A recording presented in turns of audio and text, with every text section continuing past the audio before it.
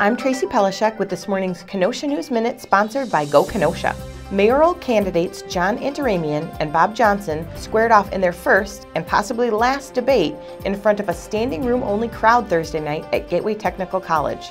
The debate got heated at times, prompting moderator Len Iaquinta to curb Johnson's personal attacks on Antaramian. Longtime county judge S. Michael Wilk has died. The 76-year-old Wilk, who served on the bench over the past 2 decades, died Thursday at St. Luke's Hospital due to complications from the flu and pneumonia.